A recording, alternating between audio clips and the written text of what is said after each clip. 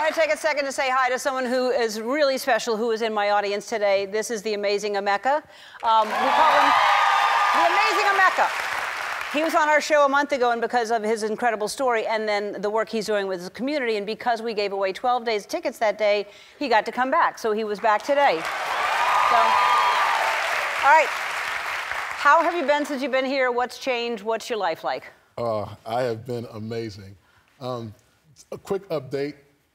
Thank you. Well, first I want to say I'm so grateful for you, for Cheerios, for everyone that wrote letters in. Just, it's been an amazing outpour of love. And update you, Cheerios, I was able to get a new van. I got a beautiful.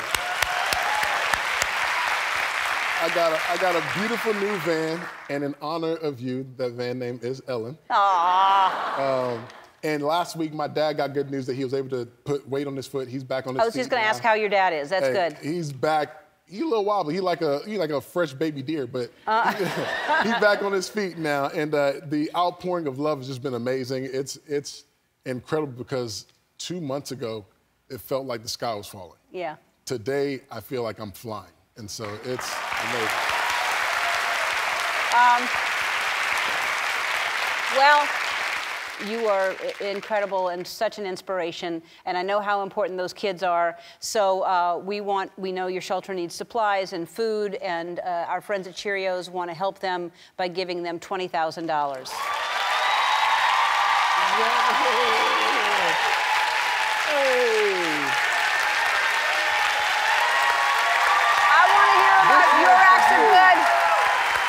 Go to my website. Tell us what you're doing, what good you're doing. We want to know.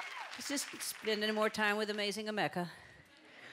This guy, I love this guy so much. He is, I mean, what an inspiration. I just know that people watching that feel sorry for themselves and say, oh, I have stuff going on in my life, and then here's a guy with the attitude of you're amazing. What do you want to say? Anything? I will say this much. That for me, one of the biggest things that has helped me get through everything is, I have faith in God, I have faith in people, and I have faith in myself. And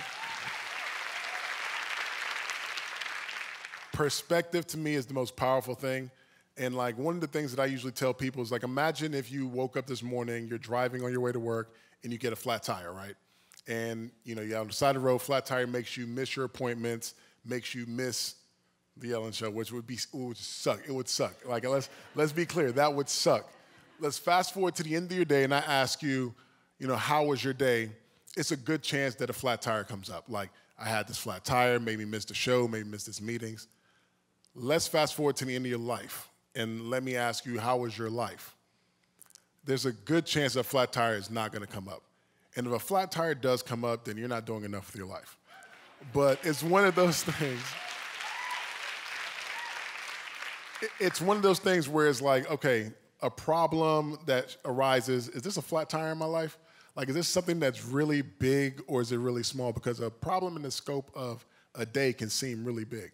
Problem in the scope of a life is really no problem. And so that's the one thing, always put things in the right perspective.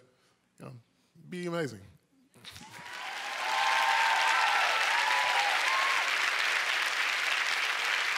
I love that guy.